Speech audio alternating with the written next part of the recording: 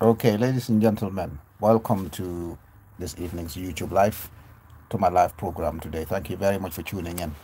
If you're tuning in for the first time to Lamin Tamba's house Bantaba Katchaa, or this channel is Lamin Tamba Bantaba Katchaa, please click the subscribe button and like our videos. We're Lamin Tamba Bantaba Katchaa, or the full name is Lamin Tamba's house Bantaba Katchaa.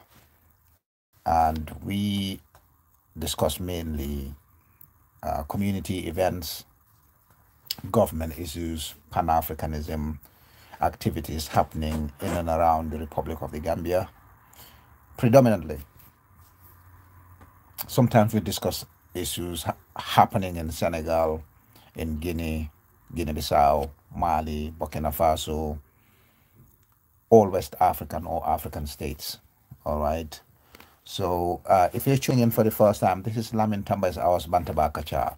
Bantaba simply means a gathering, open gathering usually of people uh, sitting down and chatting, talking about anything that comes to their mind. So we call it Bantaba. So the Bantaba is associated with discussions that happen in communities in and around the Gambia. So my channel is called Lamin Tamba's House Bantaba Katchaa. If you're tuning in for the first time, please subscribe to the channel by clicking the subscribe button to Lamin Tamba's House Bantaba Katchaa. Also share the channel with people, share this live stream with people. This is the first time I'm doing a live stream on this channel, and I'm going to talk about Gambian issues. A lot of things that are happening in the Gambia right now, which we never expected to happen in the Gambia they call New Gambia. So I want to discuss those things with my compatriots, Gambian citizens. If you're not a Gambian citizen, but you're interested in activities in and around the Gambia, this program will interest you as well. If you don't have any activities or any interest in the Gambia, but you have got interest in the advancement of the African continent, you have got interest in advancing the Gambian cause, or you like Africa in general, or you like humanity in general, this program will be for you. So share the program, subscribe to the program, subscribe to the channel, share the program. If you do want to come back again, this channel will have regular content provided to you, and it'll be mainly issues talking about the Gambia and Senegal. Reason why we talk about Senegal as often as we do about the Gambia is because Senegal and the Gambia are the same culturally. We were the same country, the same region from time immemorial. It's the colonial masters who came and divided us into Gambia being an English colony and Senegal being a French colony. But culturally, language-wise, practices, norms, values, traditions are exactly the same. The dialects might differ depending on which side of the Gambia you come from, or depending on which side of Senegal you come from. But our practices, our culture, everything is exactly the same. So if you go to Gambia and you speak to a Gambian person who is an indigene of the Republic of the Gambia, an indigene of Senegal, the chances are they'll speak one or two or three other languages from Gambia or Senegal. All right. So today we're talking about the Republic of the Gambia, which has a so-called president. We have a president. He is president by name. He is president by title. We give him respect for the fact that he is the current title holder of the post of president of the Republic of the Gambia. And that president, if you're not familiar with Gambian politics, is called Adama Barrow. And he has been president of the Republic of the Gambia since February, or we can say, for the sake of political correctness, he was president of the Republic of the Gambia since 19th of January 2017, when he was sworn in on foreign soil illegally. To be precise, he was sworn in Senegal as the president of the Gambia because he was living in exile in Senegal, because they gave him the fear that him staying in the Republic of the Gambia was not good for his security and that of his supporters. I think that fear is unfounded. It didn't exist. There was no fear that Adama Barrow or his supporters were going to lose their lives because they've been in Gambia throughout the tenure of President Jammeh when he was in power. So Gambia had a president called Yaya Jammeh, who ruled as a military chairman of the Armed Forces Provisional Ruling Council from 1994 July to January 1996. Then he transformed himself, or the people forced him to change to a civilian president who contested the elections and won in 1996. So he was sworn in, or his office officially started in January 1996. So he left office in January 2017, and Adama Barrow assumed him. And since then, it's been a tragedy after another in the Republic of the Gambia. And this is no exaggeration. I'm not exaggerating it. Gambia is a sad case of a country that was a probable nation, progressing nicely, very secure, very safe, promising to both youth and women, promising to everyone from all sectors, all regions of the Gambia. The country was ticking along. Maybe not developing rapidly as you've seen some other countries develop quite significantly over the 20 years that President Jammeh was a leader in the Gambia. But then if you look at other countries too, they have resources that Gambia didn't have. Those countries are bigger than the Gambia.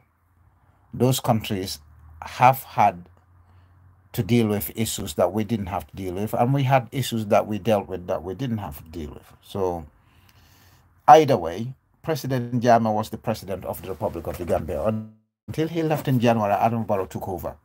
When Adama Barrow took over government in 2017, he promised the Gambian population and his supporters in the diaspora a lot of projects that he was going to implement in the Gambia.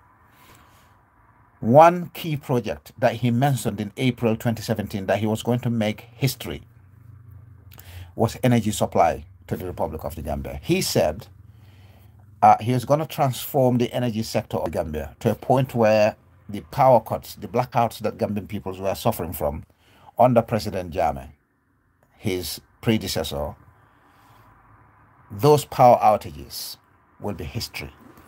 Adama Barrow promised to transform the energy sector of the Gambia to an admirable one that we've never seen before. It will be so much better than what President Jammeh was offering to the Gambian people. That's all right. But then we found out that this guy, Adama Barrow, is all about talk. He's got no substance. We quickly found out that the guy was not actually well informed academically, not informed politically. His geopolitics was terrible. His background as a potential president of the Republic of the Gambia quickly got found out. And Adama Barrow himself admitted that he was not cut out for that position. He didn't have much going for him when he took over the post of the presidency. Yes, nobody was born to become a president. Majority of people will go into the presidency as their first time going into the office of president. Not many people return as presidents after they've left office. So we expect some rough landings sometimes. When we expected Adama Barrow with his poor academic background, poor background in the civil service, maybe not even any background, not even a single quarter of experience in the civil service. If I remember correctly, Adama Barrow never worked in the civil service, so he didn't have the ethos. The work ethic is not there. The technical know-how wasn't there. The attitude, basically the presentation of a civil servant he didn't have when he went into government. So he was what you call rough on the edges, or rough all around, inside and out. He's more than just rough edges. So it's basically, he was a gem, so to speak, that was found in the rough. And he was supposed to be smoother in time. Well, it turned out Adama Barrow was actually fool's gold, that he was never going to improve in time. No matter how you polished this gem, that promising gem, no matter how much you polished it, no matter how much you refined it, no matter how much resources you put into turning this promising rock that you found in the quarry, It never turned into any solid metal. It absolutely never changed. Adama Barrow never improved. He gets increasingly worse, actually, which is why it's absolutely scary as a Gambian citizen, as a lover of the Republic of the Gambia, as somebody who's concerned by the direction that my country is taking. That despite the enormous resources that Adama Barrow had to start with, unlike President Jammeh, who started his presidency with travel advice, with sanctions, with all sorts of obstacles that the Western governments put on him because he overthrew the government that was there on the 22nd of July 1994. So the Western states didn't want unconstitutional change of government. So they say. We've now found out that that is not actually true, that true democracy didn't even exist even in Western states, European states, American democracy was fraught with election fraud and several other irregularities. But that's not the purpose of my conversation today. My conversation today is about the Republic of the Gambia. And I want to discuss how Adama Barrow,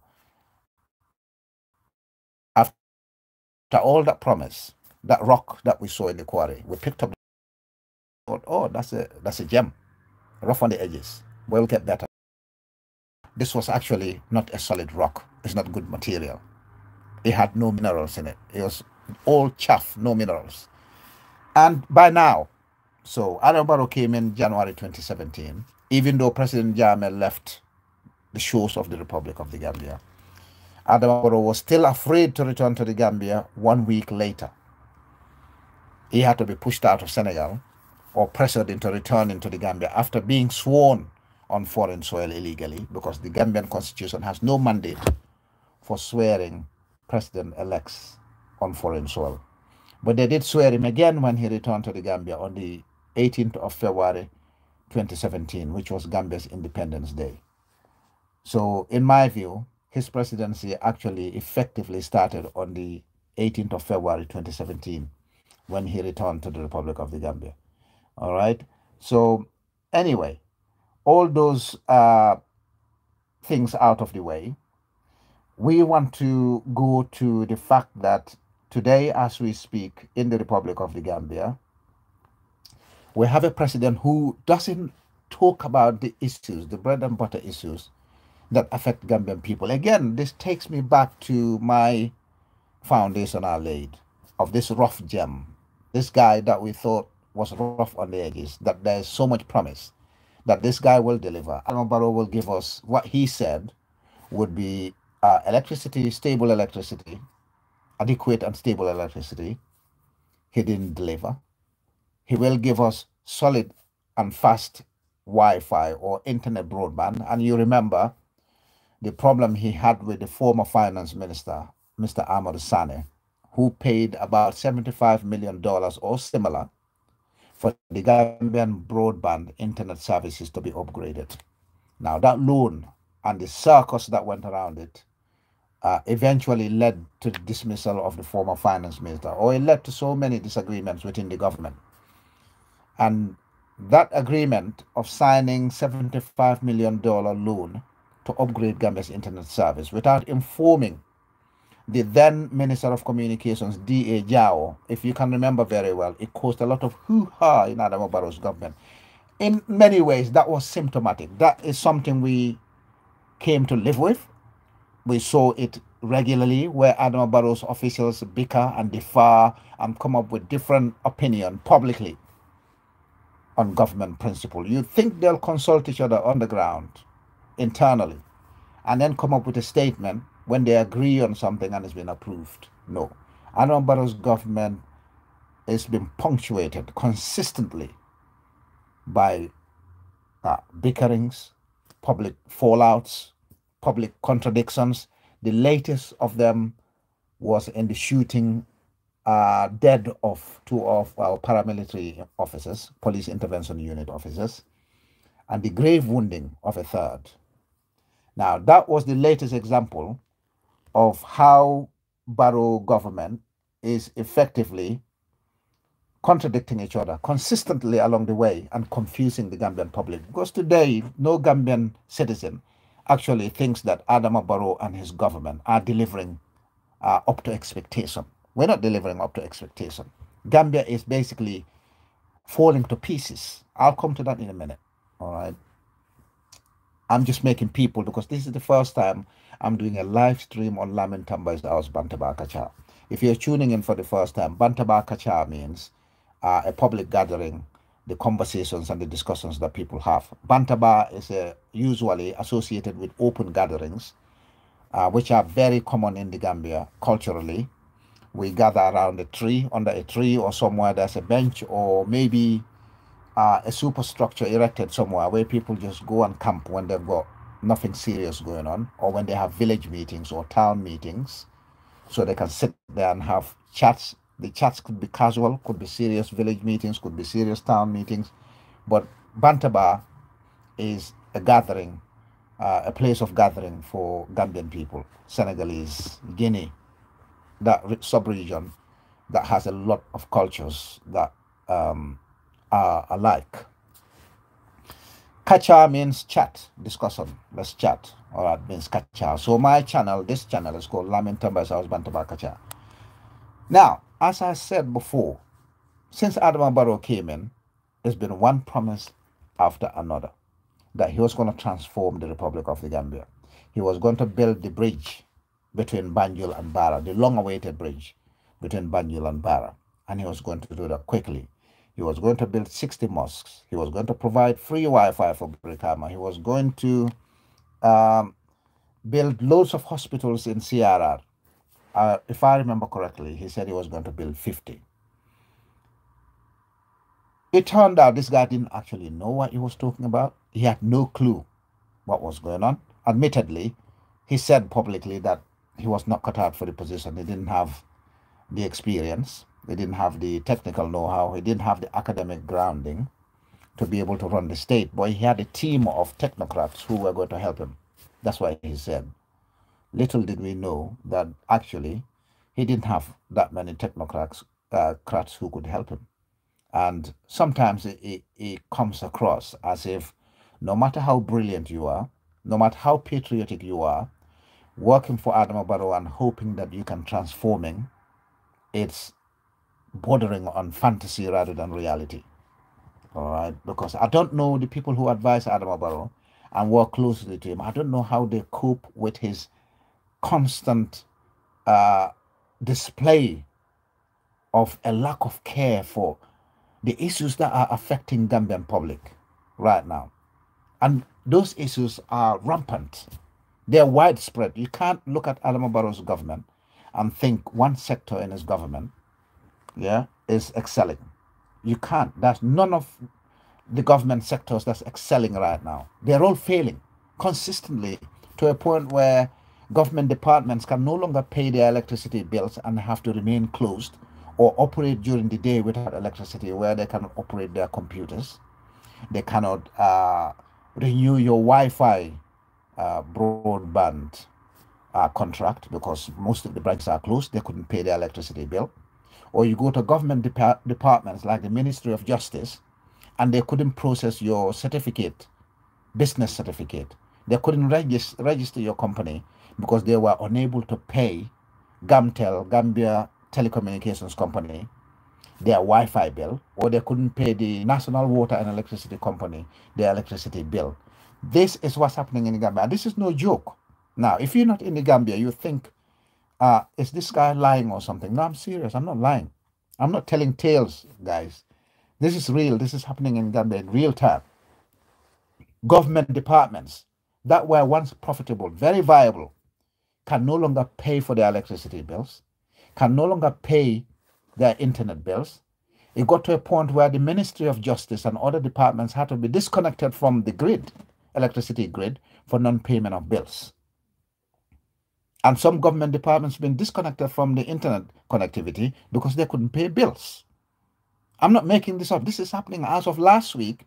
Several Gamtel branches, all right, were closed because they couldn't afford to pay electricity bills. And therefore, some of my family members and friends who went to renew their Wi-Fi, monthly Wi-Fi payments to have Wi-Fi in their properties, they couldn't pay In several branches they went to, the branches were closed. They had to go from all the way from Serakunda, Brufut, Brusubi Estate, Jabang, to Banjul to be able to pay and get their internet services continuing or reinstate their internet services. That's how bad things have become in the Republic of the Gambia. Yeah. So look, it's some of the stuff that's happening in Barrow government. It's laughable. You wouldn't expect a government to get to this point. No, you wouldn't expect a government to get to this point. It's ridiculous. All right. But anyway, we knew from 2017, people like me, after listening to Adama Barrow's interviews in 2017, I listened to one. I said, oh, okay, let me listen to a second one because that first one was really poor. I listened to the second one, it didn't get better. I listened to the third one, it got worse. I was like, oh, damn. We've got our work cut out as a country. I mean, sometimes change is good. Sometimes it's good. But sometimes change can be a very big issue, depending on who you've changed from and who you changed matters to. Now, the biggest mistake is Gambians voted in 2016. I wasn't involved in Gambian politics before impasse 2016. I got involved in Gambian politics in impasse 2016 because of a lot of stuff that was being written and said and shared and spoken about everywhere.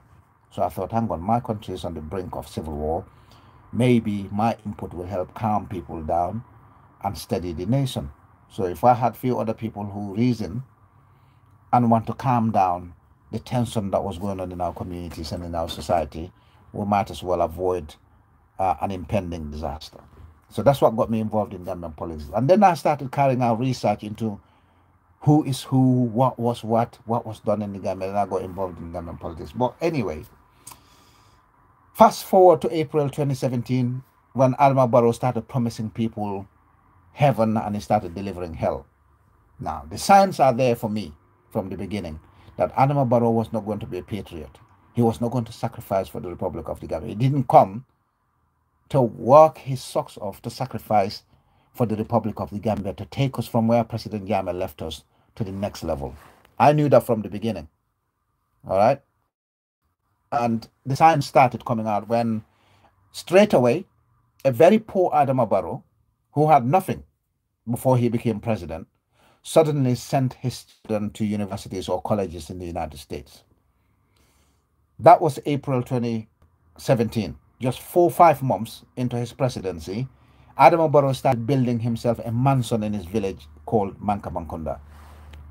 Now, the alarm bells started ringing for me. The alarm bells, caution raised by me that the change that we had in the Gambia was a disaster. It was a catastrophe. But the alarm bells actually started ringing when I saw Adama Barrow serving himself.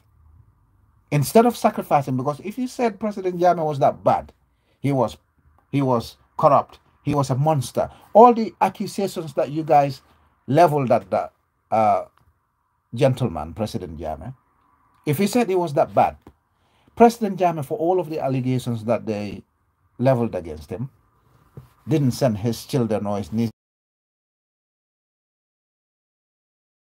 He didn't do that. In fact, before he started building his house at the village, he was already in office for about 10 to 15 years.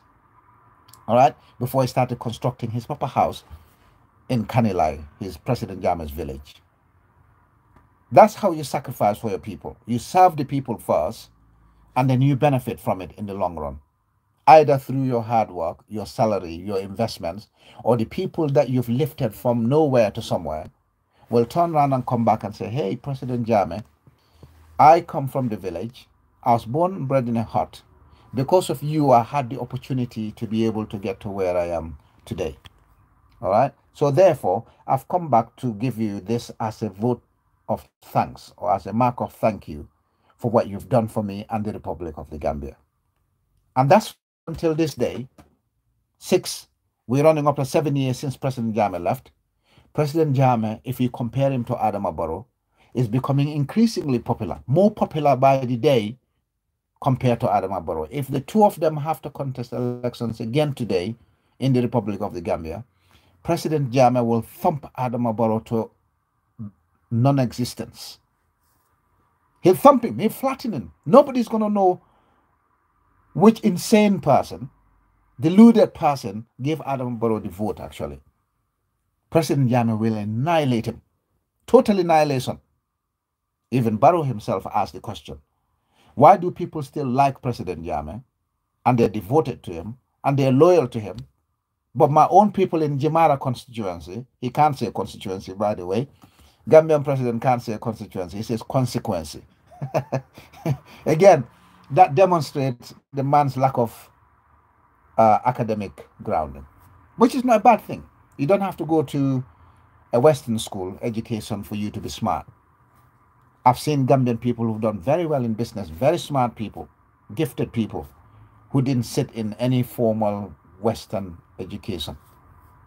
Any of the classrooms educated people in accordance with Western education. But they're very smart. They care about the people. They have sympathy. Every time they come up to the public, they've got empathy. These people are saving lives in the Republic of the Gambia.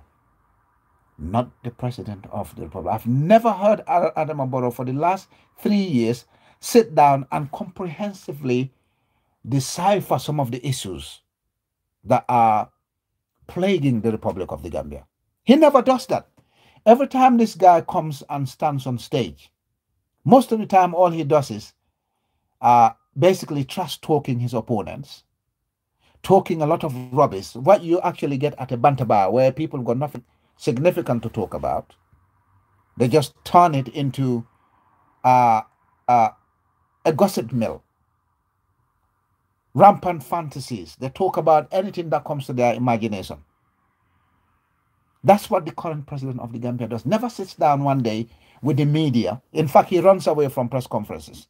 Since he got humiliated a few years ago in a press conference where they asked him questions and he totally blinded everyone, including his advisors, he stopped doing the press conferences because initially he was going to have press conferences once a month organized by his press officer at State House. Then the first one went clangers. It was bonkers. Second one went absolutely crazy.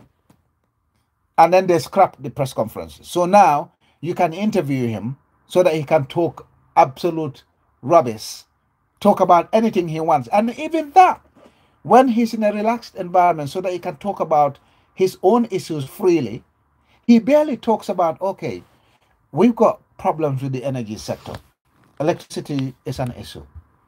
So therefore, my government, with the Minister of Energy, are putting XYZ in place to be able to alleviate the suffering that Gambian people and businesses are suffering from due to the shortage of electricity. He never does that. Barrow doesn't do that. He never talks about stuff like he doesn't even have a clue. When the media, on rare occasions, when they say to him, oh, do you know that we're losing a lot of electricity? There's no electricity in Bundung, no electricity in Senchu, no electricity in Malingara. He'll say, well, electricity is better now than what it was under President Jammeh, because under President Jammeh, we're having power cuts for between 17 to 19 times a day. Something that's not actually true. But that's the kind of realm that Adama Barrow excels in.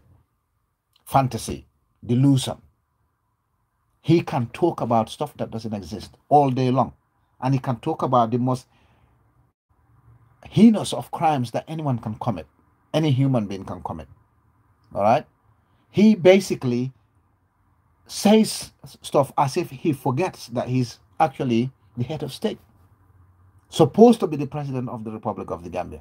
He never sits down and says, okay, I know there is an issue with water supply in this country. So therefore, my government is putting plan XYZ to be able to counter the issue of inadequate water supply, especially for rural communities like Sandu, where some of the boreholes or the wells they dug are several hundred or several meters deep, and people struggle to be able to get water out of their wells. He never says, okay, I'm going to go to Sandu and drill some boreholes for my people so that they'll be able to get clean, reliable, and safe drinking water. Never does that. Never sits down on a regular basis based on the problems that Gambians are suffering from. So there's energy crisis right now. There's water crisis right now. There's medical crisis right now because the main hospital in the Gambia has got only one ambulance. But I'll come to that in a minute. All right, because I'm going to talk about ambulances that they bought with COVID-19 money and where those ambulances went. It'll be interesting to know where Adama Barrow and his people put our ambulances. Did they convert them into something else? I'll come to that in a minute. All right. Anyway, so we go back. You would think, as a head of state, he'll come one day and say, "All right, well, I'm gonna actually talk about the problems we're facing right now with our education sector. Now, teachers are not being paid regularly; they're not being paid on time.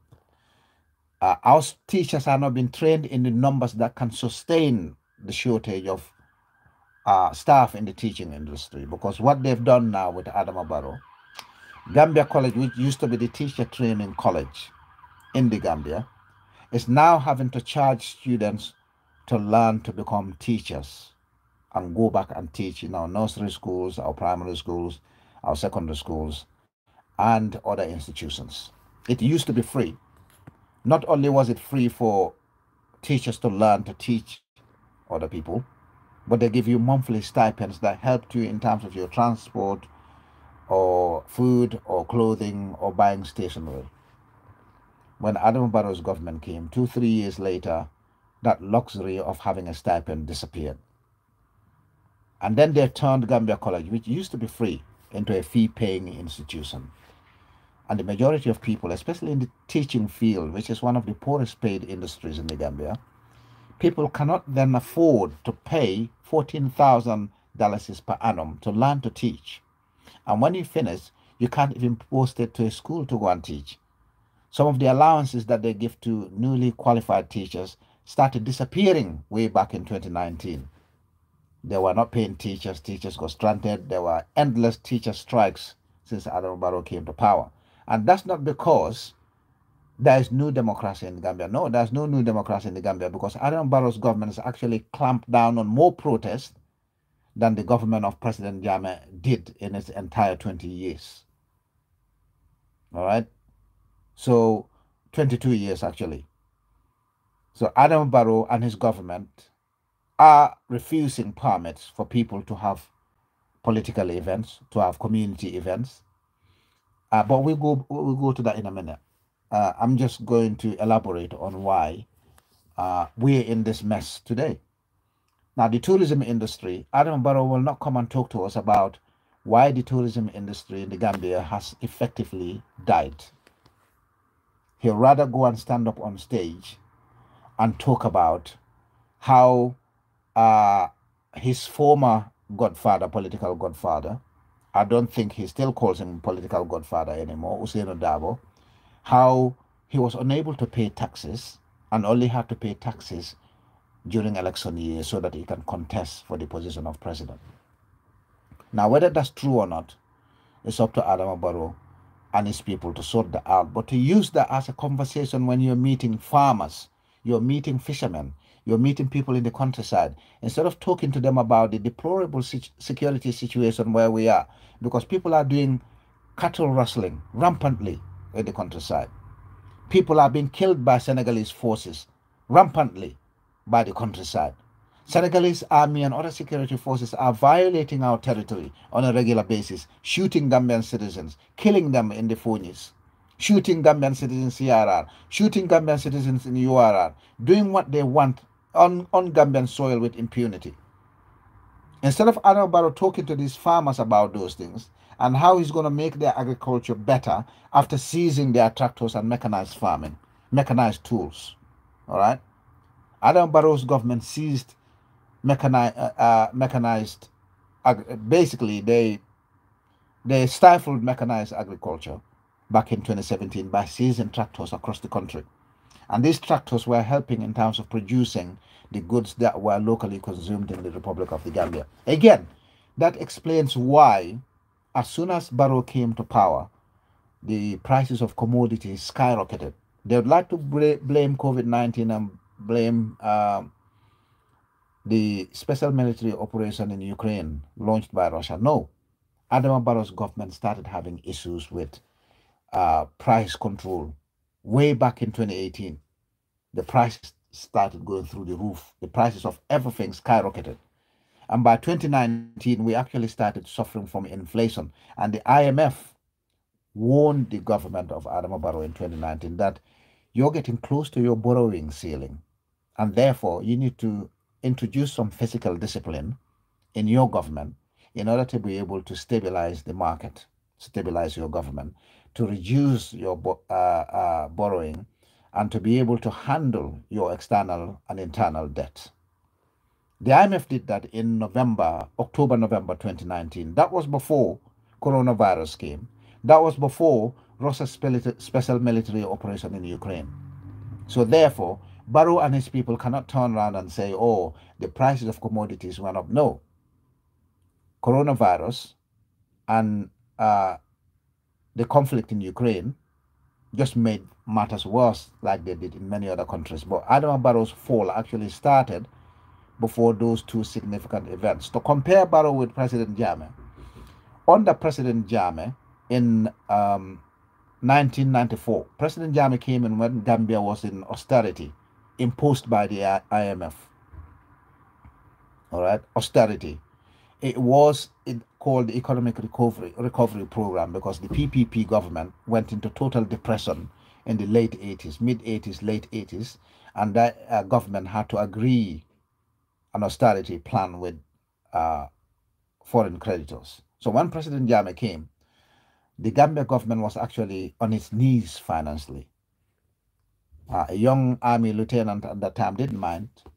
They set about changing the socio-economic status of the Republic of the Gambia.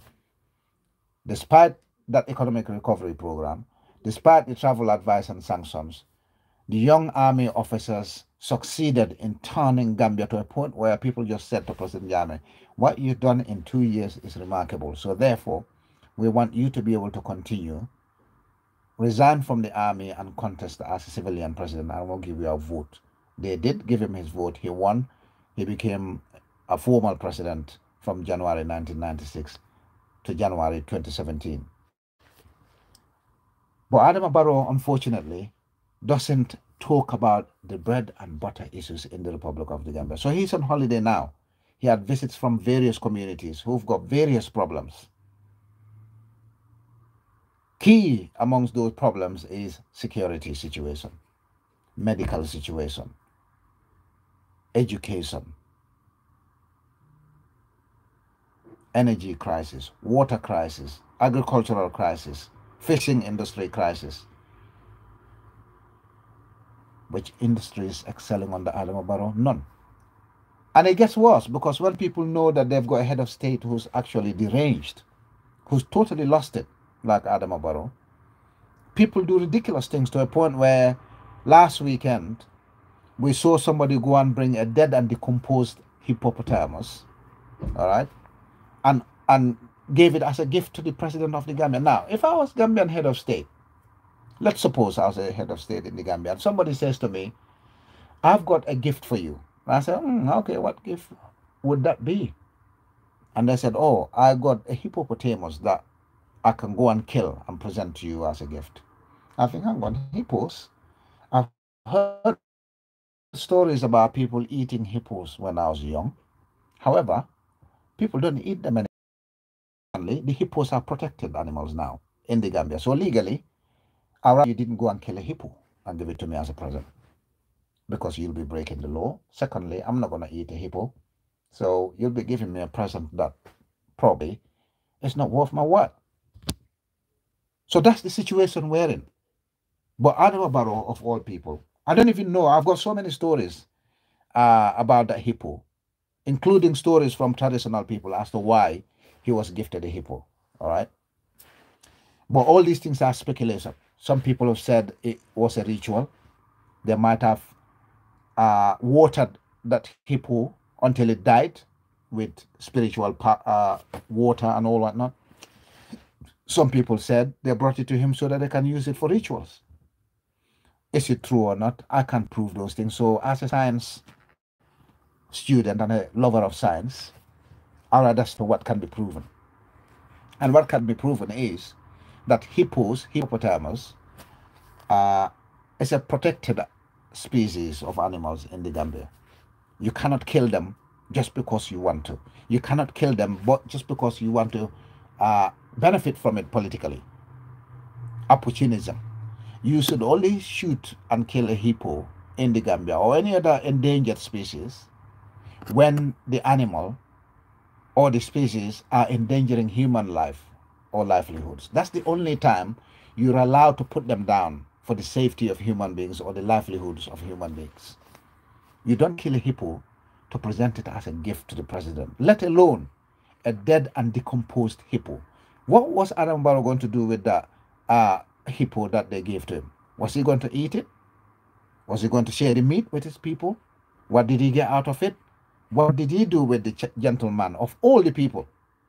The gentleman decided, okay, I'm going to bring a dead and decomposing hippo to give it to the Gambian president as a gift.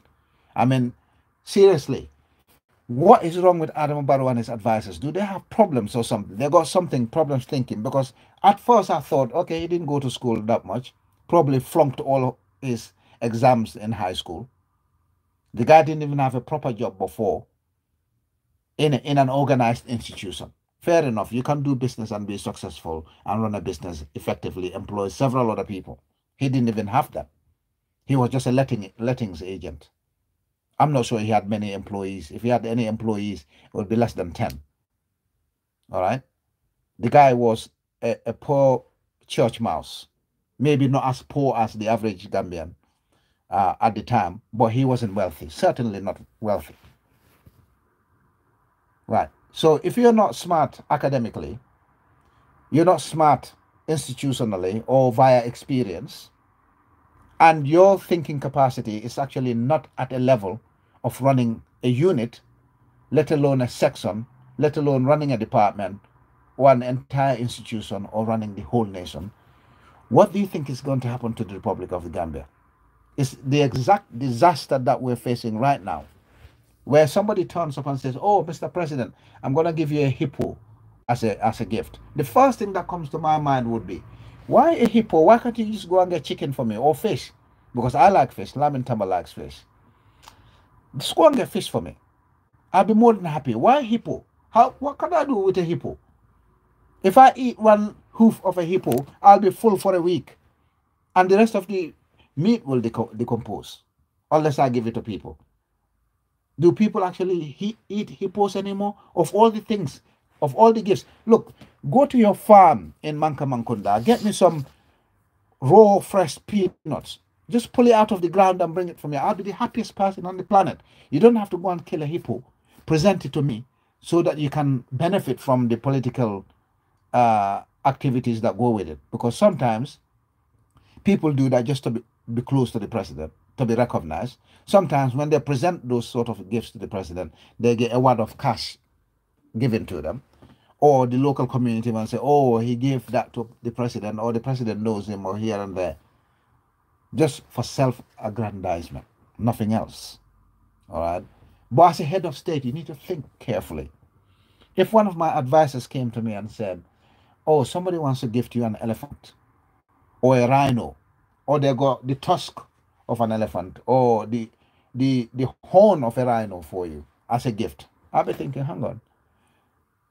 Last time I checked, no one was supposed to kill those game animals, go to game parks, all right, kill those animals and use them as trophies. This is where education comes in. And education, as I said before, doesn't have to be academic. It can be via experience. It could be street wisdom. Sadly, we have somebody carrying the title of president in the Gambia who doesn't have the academic acumen, doesn't have street wisdom, and doesn't have the experience. But we expect this person to come and bring about meaningful change in our republic. It doesn't work like that. And the post of presidency is a fast learning position. As I said at the beginning of this program, nobody was born to be a president. For most people who go into the office of president, that will be the first time they're going into the office of president. So therefore, cooling off period is allowed. Time for you to adapt is allowed. But you will been noticeably improving over time. Well, with Adama Barrow, it's the actual opposite because when he came newly, he was a bit humble, pretending to be humble. He was careful. He pretended to care. He pretended to know what was happening to Gambian people. But that was a facade that was he was projecting to the people. It was a facade pretending to the people that he was humble, that he was prepared to listen to people, he was prepared to help the Republic of the Gambia.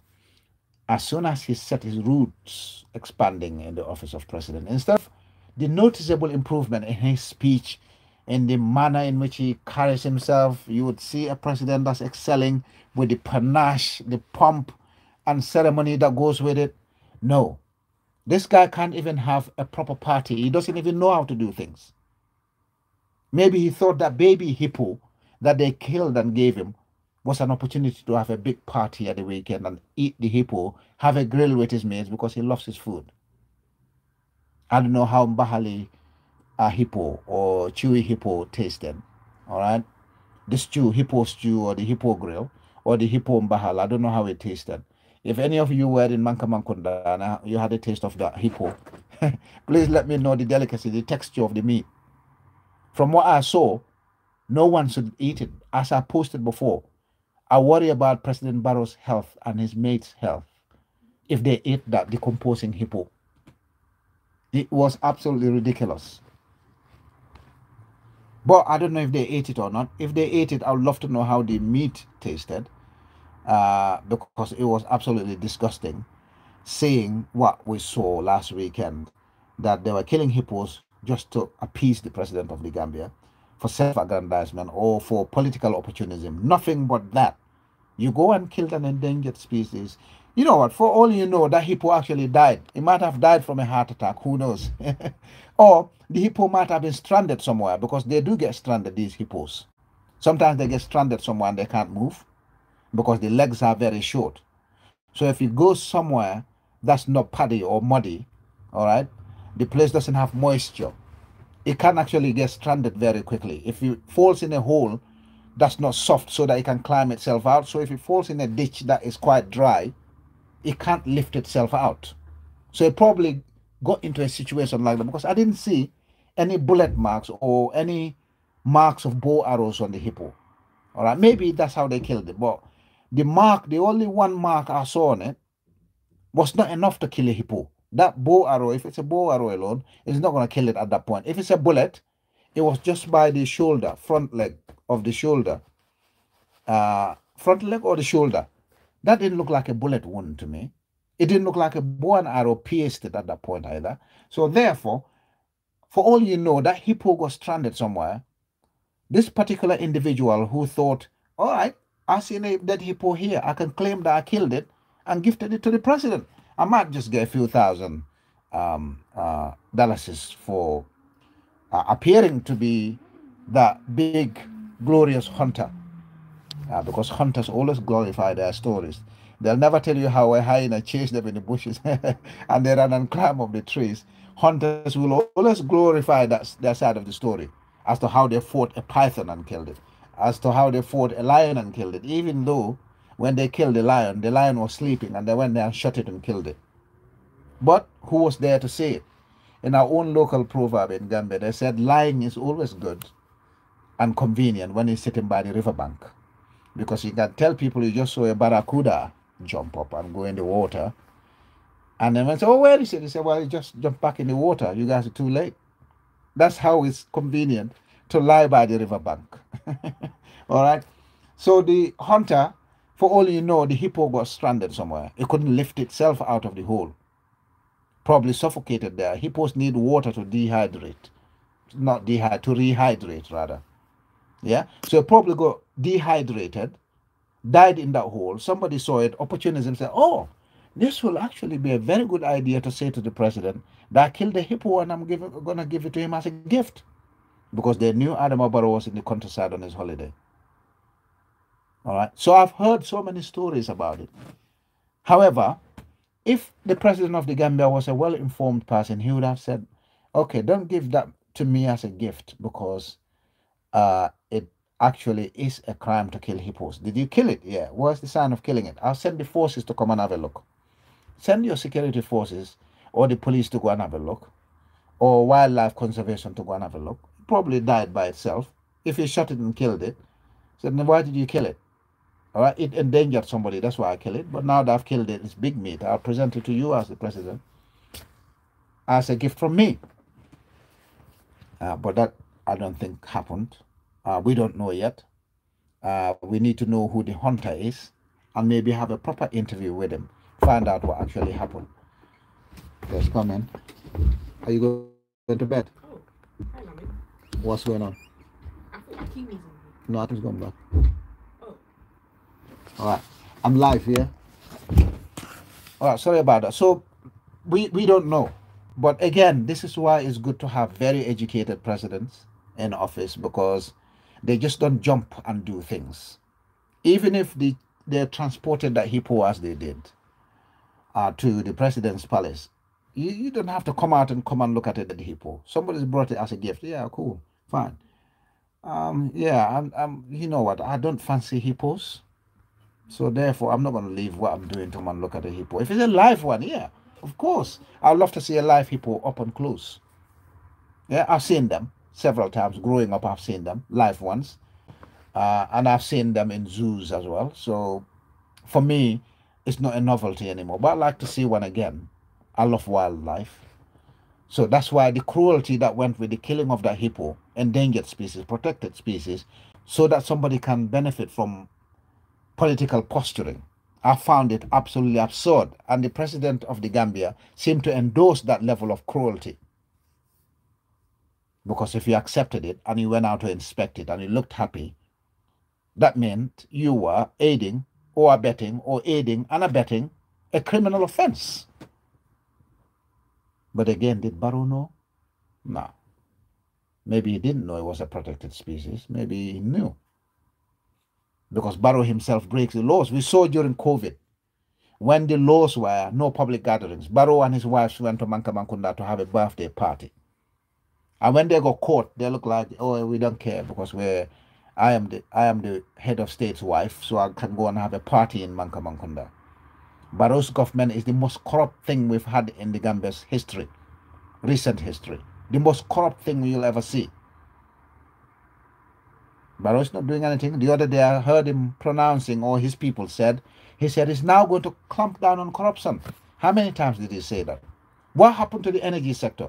Our energy sector is completely dependent on Senegal and car power now. We don't have our grid. Our own grid is now decimated, totally destroyed, not working properly. We're entirely dependent on Senegal for energy supply. And without energy supply, we can't have water. So therefore, if we have conflict with Senegal, as it is happening now, because Senegal is trying to claim some of the Gambian territory around Combo South, Combo Central, Dasilame end. They want some of that territory for themselves. That's what Senegal is trying to do. If we have conflict, as it's happening between Israel and Palestine, Senegal can just turn around and say, oh, okay, well, we're going to switch off all your electricity supply to the Republic of the Gambia. We will not have electricity supply. And for weeks, we will not have water supply because without electricity, you can't pump pipe-borne water to people's households and businesses. So we're absolutely stuffed. This is what I was crying about in 2017, that Senegal is actually installing a governor in Gambia, their 11th province. That if we allow Adama Barrow to run away with this, Senegal is going to capitalize on all our industries that give us our sovereign wealth. That's where we are today, ladies and gentlemen. Our cashew industry, 30 million euros a year. That was the first thing Senegal hijacked. Our airline industry and tourism industry, Senegal is hijacking. Our Dubai port, deep port, Senegal is hijacking. Our airport, Senegal is trying to hijack. Senegal has hijacked our security sector. Senegal has hijacked our fishing sector. Senegal has actually provide Adama Barrow's bodyguards, so they know every single thing that happens in Gambia State House. The two bodyguards, close protection officers for Adama Barrow are Senegalese. So therefore, whichever bedroom he sleeps in at night, because he's got two wives, if he goes to the first wife, Senegal knows, oh, today he's sleeping with the first wife. Well, no, not sleeping, so that's a bit rude. he's going to sleep in the first wife's room. If he goes to the second wife's room, Senegal knows, oh, today he's going to sleep in the second wife's room. That's the situation where Senegal knows every single thing that's happening in the Gambia before we even get to know it. That's why I said he's basically clothed himself in the title of presidency, but we don't have a president. Adam Barrow, president, has been installed in Senegal, in Gambia by Senegal. So we're Senegal's 11th province. Therefore, he's a governor of the Republic of Senegal because he's running Gambia in the interest of Senegal and France. Because whatever you do to Senegal now, in terms of benefits, all right, in terms of positive outcome for Senegal, it goes to France by extension. That's where we're at. That's where our country is at right now, ladies and gentlemen. We are producing the raw materials, the good. Our sovereign wealth is going to Senegal. And whatever goes to Senegal ends up in France because Senegal reserves their foreign wealth in France. And France tells them when they can and cannot have it. And France benefits from it. 400 to 800 billion euros a year France is benefiting from people like us in the Gambia. Yet, our main hospital in the Gambia has one ambulance. You go and look at hospitals in France. Look at the roads in France. Look at the electricity supply in France. Look at the facilities, public infrastructure in France. It's tip-top, brand spanking, top fangling infrastructure they got in France. But we're struggling to have more than one ambulance at our flagship hospital. Our main referral hospital has got one ambulance. Ladies and gentlemen, not even paracetamol is given to patients anymore in these hospitals. They can't even have bed sheets in our main referral hospital, ladies and gentlemen. This is no joke. Carry out spot visits to the Royal Victoria Hospital, now called the Edward Francis Small Teaching Hospital. Carry out spot visits, not even bed sheets. We just saw a few days ago, Basse Hospital, 3 patients sharing one bed. You go to a hospital to get one ailment cured and you leave hospital with 2 or 3 other ailments that you might have picked up from other patients. We call this a country? Is this the republic that we wanted, the change that we wanted? Is this what we call Gambia has decided? Is this why we wanted President Jammeh out? So that we can go deeper into this abyss, deep, dark abyss that we found ourselves. Because under President Jammeh, despite Ebola, despite 2 crop failures within a short space of time, despite the struggles that he had, Gambia never got down this deep, dark, perilous path. Now, we're teetering on the brink. We're hovering precariously on that balance. And the balance, the scales, only takes a fly, a tiny little light fly, to land on this wrong side of the scale, and Gambia will be in a total economic decadence. That's where we are now, ladies and gentlemen.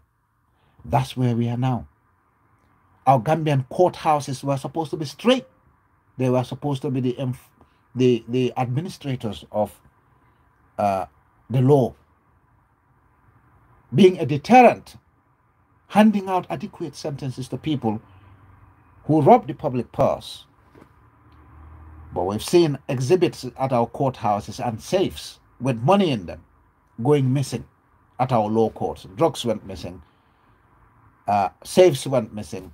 Our Chief Justice of the Republic of the Gambia, his office broke government orders to go and buy a V8 vehicle for $4.2 million. When the hospital in the Gambia cannot have blood bags, cannot have surgical gloves, cannot clean their toilets, cannot unblock their toilets, cannot have bed sheets for their toilets, cannot have water for patients, cannot have electricity for patients, cannot have blood for patients. Our sisters and mothers and aunts are dying from simple childbirth. Our children are dying rampantly from poisonous medicine that's been imported to the Republic of the Gambia. Instead of ordering medicine from reputable, accredited pharmaceutical companies, we ordered medicine from a non-approved, non-accredited, not a reputable company that ended the lives of many children in the Republic of the Gambia, and who knows, maybe several other adults. Because in the Gambia, sometimes people buy medicine, whether it's a child or an adult, they drink it without knowing the age limits or the dosage of that medication. From what I know, there have been several deaths from kidney and liver failures between 2018 and 2022 in the Gambia. Several, plenty. Lots of them, young men and women, died from kidney and liver problems, kidney and liver problems, kidney and liver problems. And those are associated with the consumption of intoxicated medicine or the consumption of unfit water or food.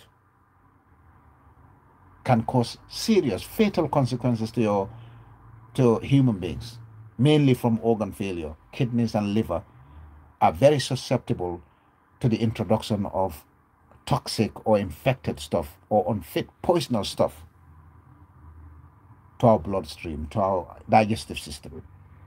They're very susceptible to it. That's the state we have. That's the current affairs in the Gambia that I came here to talk about today. But I can sit here until 7 in the morning. I will not exhaust the deplorable situation we found ourselves in under Adama Barrow. And I've already been here for an hour discussing with you. I wanted to talk about several other topics, including what's actually happening at the National Water and Electricity Company. But I'll come back again. Like this channel, subscribe to this channel, share this channel with people. Facebook is censoring me heavily. All right, I've got a decent following on Facebook, but Facebook is hiding my posts because the Europeans and the Americans no longer value free media and free speech. They want people who toe their line. They want people who lie. They want people who misinform and disinform people. And I'm not engaging in that sort of politics. I will never engage in misinforming and informing people. I don't want to engage in that. I can't see the benefit to it. I want to be able to speak to people and have solid evidence, solid backing to what I'm saying. So everything that I discuss in terms of Gambian politics publicly is something that's proven. I'm sitting on solid information. But again, the education sector, I'll come to it. All right, the medical sector, I've not even, it's a tip of the iceberg. I just spoke about one ambulance. So the COVID ambulances that they bought, about 8, 10, 12 ambulances. They're telling us that after 2 years, from 2021, after 2 years, 2021 to now, 2023, the ambulances have all broken down, done, dusted, broken down, beyond repair. Main referral hospital, you go to some hospitals, the battery in the ambulance is not working. You go to some hospitals, there's no fuel in the ambulances, and patients die because of these things. It's excruciating. It's absolutely gut-wrenching. It's soul-destroying to look at the Republic of the Gambia and think this was a probable nation, developing rapidly. Maybe not as rapid as Dubai, maybe not as rapid as Singapore, maybe not as rapid as other countries, but we were a probable nation, going places, ticking along. Now we're a cranking engine. The gears are cranking. The chances are the only reverse gear would work. Only the reverse gear would work. We can't go forward. We're just cranking. And if that reverse gear is not working properly, you know that Jahali Konko, that used to kill lots of drivers in the old days when it was so high and most of the vehicles in the Gambia didn't have good brakes or good torque to be able to climb up the hills. The vehicles used to start reversing unintentionally, and then they'll go and crash in the ditches at that Jahali Konko. That's where we are. Gambia is only relying on a reverse gear. If that reverse gear doesn't hold itself, it doesn't have traction, our vehicle, called the Gambia, is going to start reversing into that ditch. It's a car crash waiting to happen, literally. That's where we are. I know Barrow standing up, he never talks about things that are affecting Gambian people. No, he wants to talk about Hussein Daba and UDP, how the opposition will never amount to anything, quickly forgetting that he was opposition for 20 years. The opposition will never amount to anything. Opposition don't like the country. Opposition can never develop anything. Yeah, because the opposition is not employed. We don't have the government purse. We don't have the sovereign wealth. We gave you the sovereign wealth, Adama Barrow, to develop the Republic of the Gambia, but you're taking the sovereign wealth and giving it to Senegal. Yeah? So this is the problem we have. Yes, my brother, I lost a couple of family members from kidney and liver problems in 2020 and 2021, right? And still, friends of friends have been dying from kidney. It's rampant in the Gambia. It's rampant. And the dialysis unit that President Jammeh instituted in the Gambia, that was curing patients, helping them out, filtering their kidneys, that dialysis unit went, kidney unit went. They didn't repair the machines, they didn't replace them. Dead. In fact, that day from Carnifing General Hospital, one of the patients who was there under treatment, I think it was a soldier, the dialysis machine failed to work. He was supposed to be transported from there to Edward Francis Small Teaching Hospital. The ambulance didn't have a working battery and he died. Young soldier who was sacrificing his life for the Republic of the Gambia died because the ambulance didn't have good working battery in it. How much does a battery cost? The hospital couldn't buy a battery and replace it in the ambulance. Died just like that because they couldn't take him. We used to have very good dialysis unit at Carnifing General Hospital. All those machineries, ultrasounds, CT scans, CT MRI scanners that President Jammeh bought.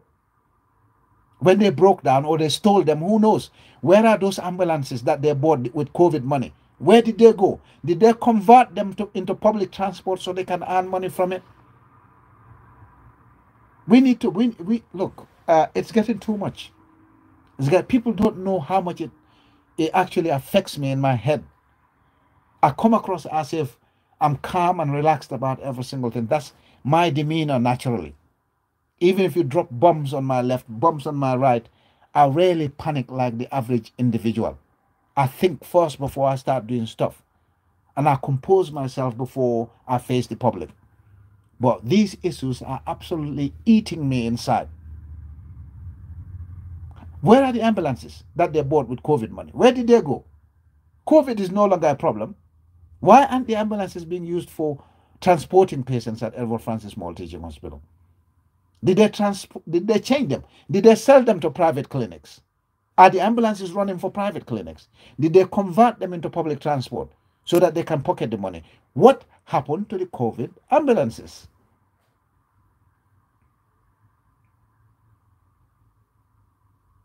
Anyway, I've been here for 1 hour, 8 minutes, and I just wanted to dedicate 1 hour to this program. It's getting late. I've got an event to go to tomorrow. So therefore, ladies and gentlemen, thank you for tuning in. I'll be doing my lives on this channel from now on until Facebook removes the restrictions on my channel. Facebook doesn't want us to talk about African unity, Pan-Africanism. They hate it, all right?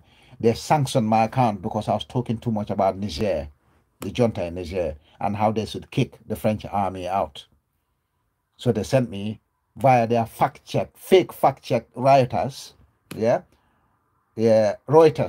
They sent Reuters to come and fact check my post I wrote about Burkina Faso and Niger. 2, they flagged up.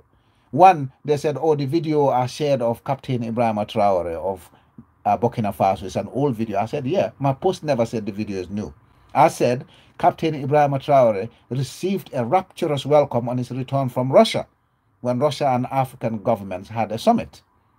I didn't say, look at this video of Ibrahim Traore when he came back yesterday to a rapturous welcome. I never said that. I said, Ibrahim Traore benefited from a rapturous welcome in Ouagadougou on his way back from Russia. I never said that video was that day.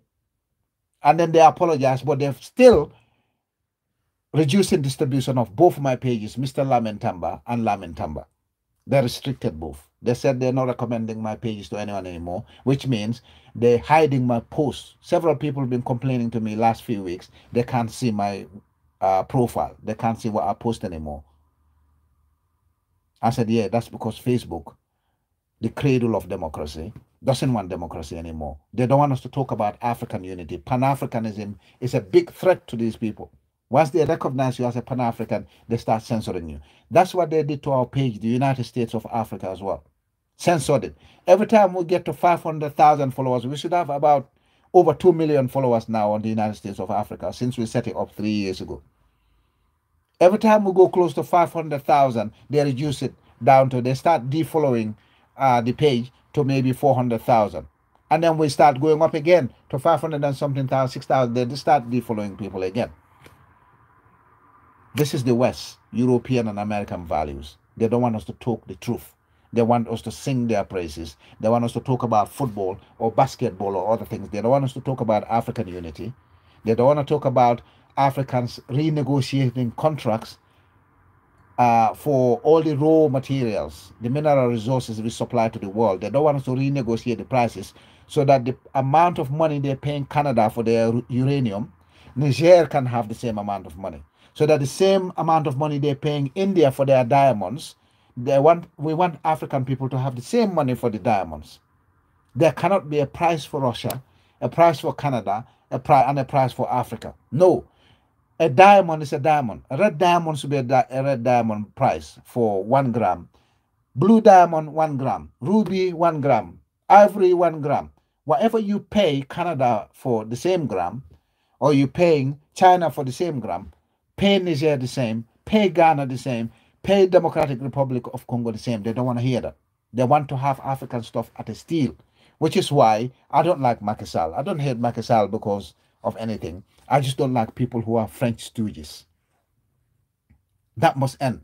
France was paying less than 2 euros to Niger per kg of uranium. But the same France was paying Canada $200 per kg of uranium.